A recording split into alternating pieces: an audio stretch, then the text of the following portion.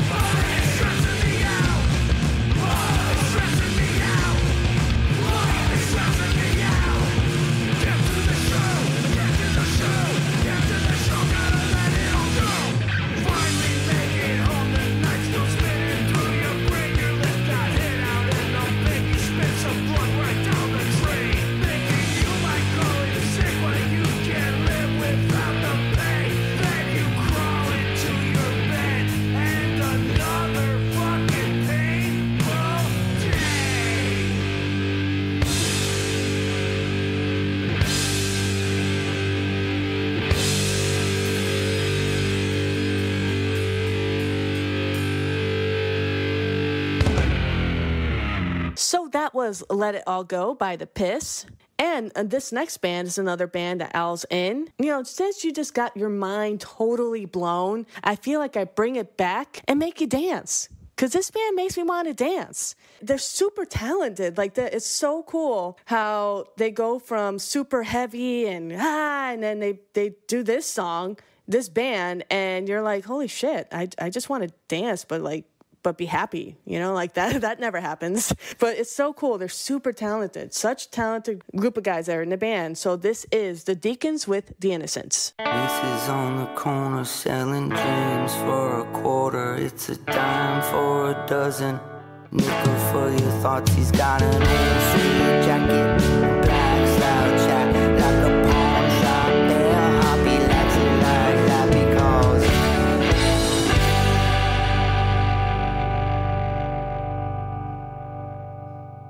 and then Danny did his time for a juvenile crime, and now he's trying to put it all together one last time. Seen him walk on water, seen the fire in his eyes, and then he took the moment stitches while he's inside. Tried to hide. Oh, oh, oh.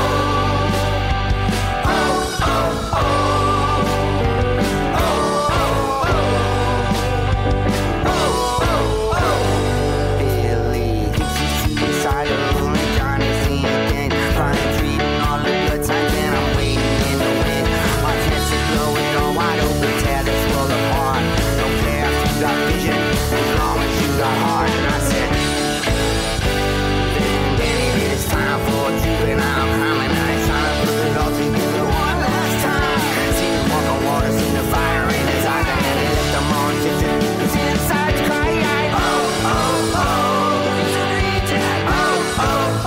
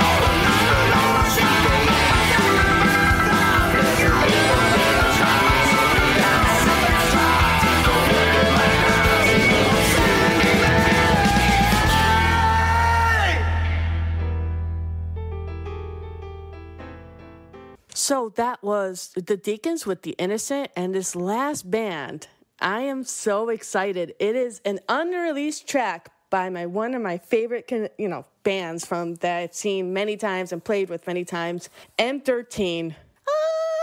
Yeah, so this song is called Ready Steady. It's an unreleased track. I was super, super stoked when he sent it to me because I was like, it's an unreleased track, and I listened to it, and it blew my shit everywhere. I don't even know. I was like, oh my God, if I would have heard this song live, I don't even know if anybody would be alive to see the next day. It was so... I'm not trying to threaten anybody's life, but I would have just exploded everywhere and pieces of me would have been everywhere because it is so fucking good. It is amazing. Like, what? Why did you keep that song a secret? I'm going to play this song for you. It's Ready Steady by M-13. And then I'm going to play the interview with Pist. Just so you know, it was an awesome interview. He's so cool. He's so awesome. Like, he's one of those guys you could talk to him for hours. It's just awesome. I don't even know. I don't even know what to say. Because, like, a lot of people that have been in bigger bands have, like, that rock star attitude. Like, I'm too good to do anything. I'm too good to respond to messages. Too good, blah, blah, blah.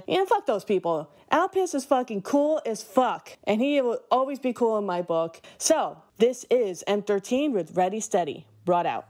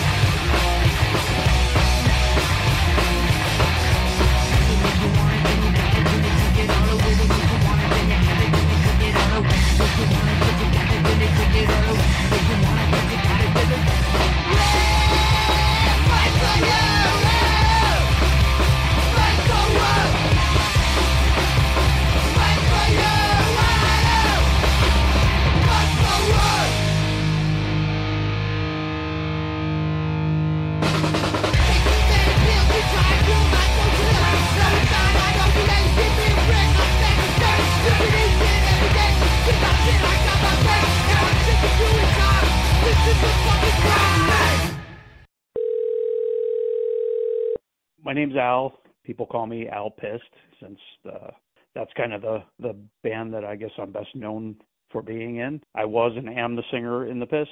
I'm also in a band called the Deacons, and I play bass in that band. That's the current bands I'm playing in right now. Awesome. And you have a lot going on, with the Pist and releasing an album and all that stuff. So tell me about that, how that came together.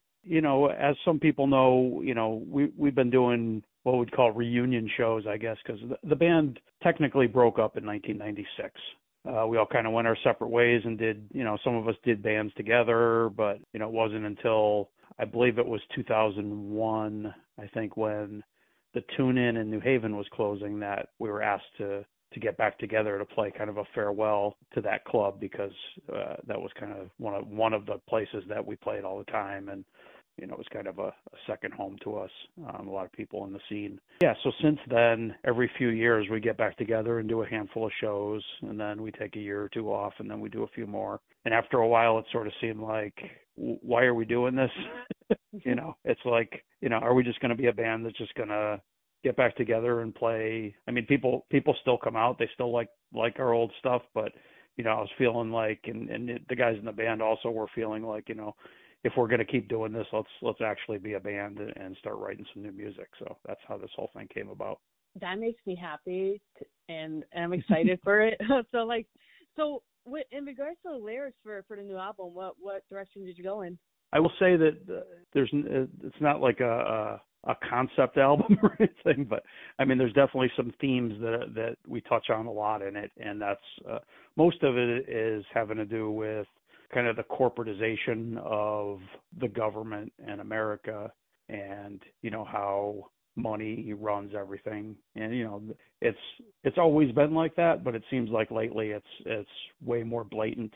There's just few, the big corporations swallow up everybody else, and they're kind of running the show at this point, and they're pulling all the strings in Congress and the White House and everything else. So we touch on those themes a lot. Other things, the things we don't get as involved in that we used to was like we used to write a lot of songs about like the punk scene and things like that which is still important to us, but I think we've probably said just about everything we've needed to say, on those types of subjects.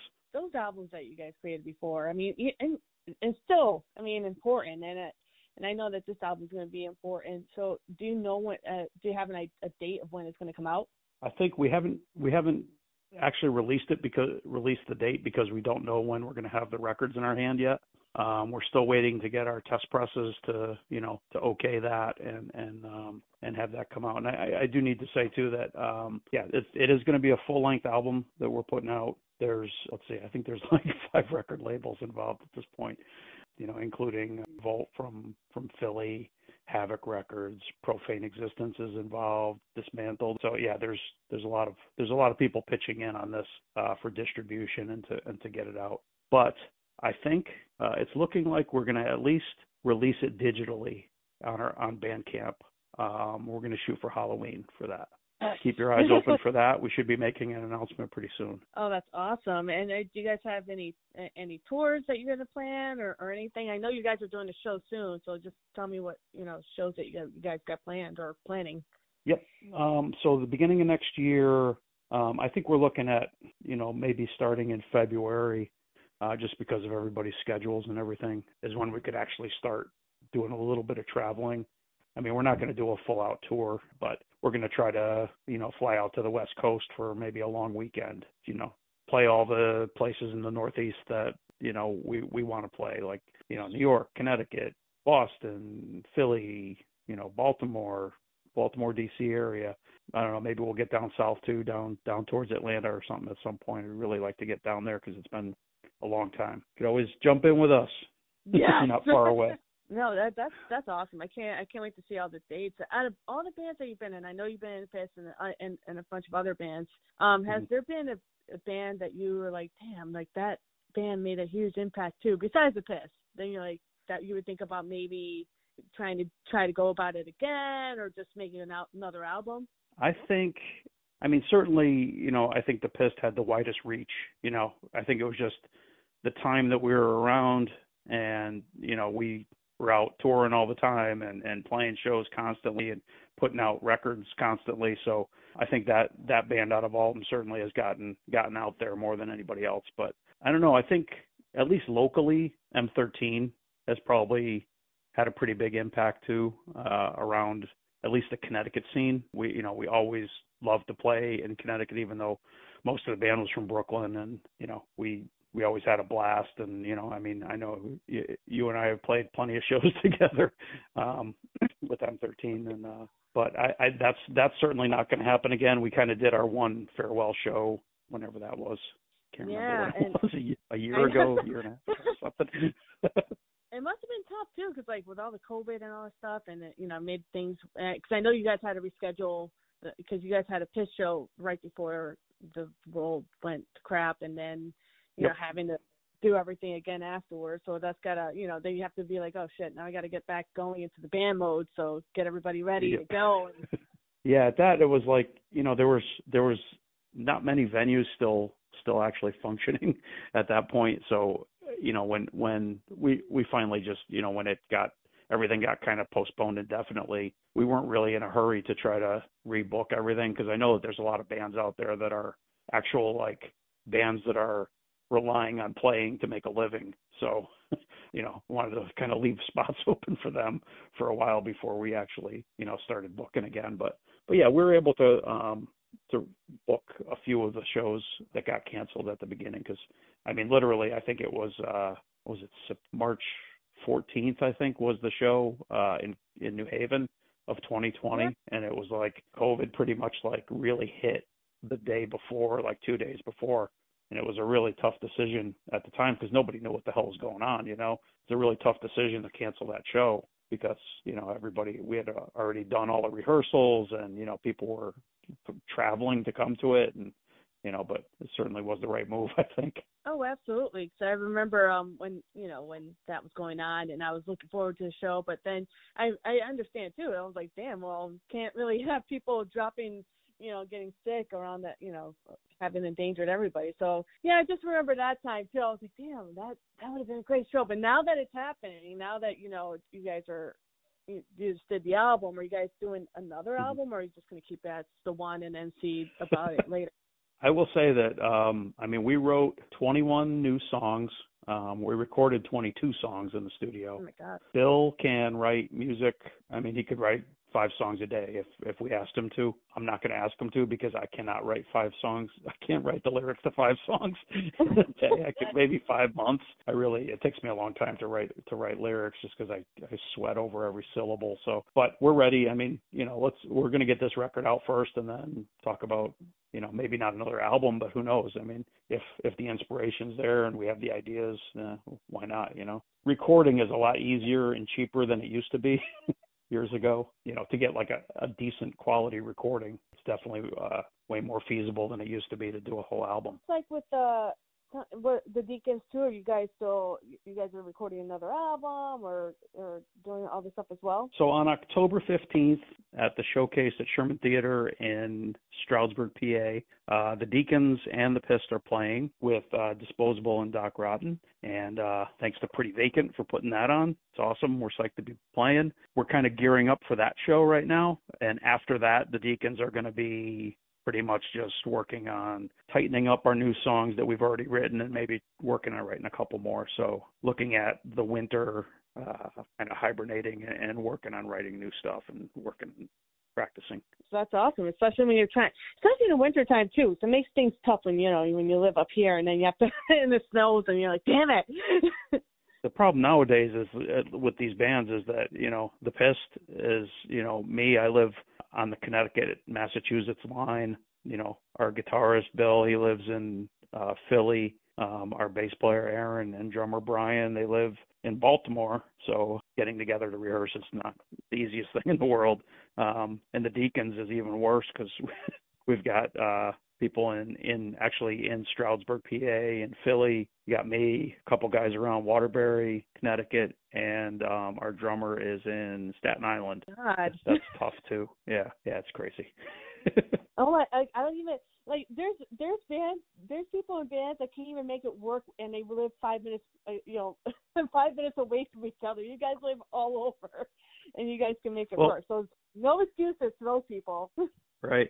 You know, it all chalks up to the fact that these are the people that we play well together, we get along together. Most importantly, like, you know, we all have the same kind of, I don't know, attitude and vision about playing music. You know, there's I've been in bands with younger people before that, you know, I didn't have a lot in common with, and it ended up blowing up in my face and not being, you know, good in the long run.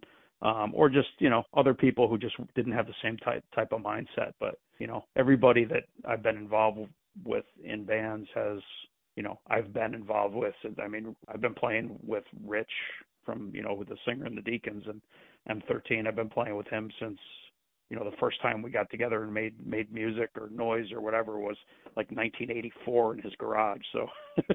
Yeah, I mean, it's kind of cool that you find people with similar, because you kind of have to have similar mindset with other people, because it's hard. If you have the one person that in a band or just even one person that just doesn't vibe with the rest of the band or just doesn't have that mindset, then it really does, make the band feel like shit, and it doesn't go well sometimes.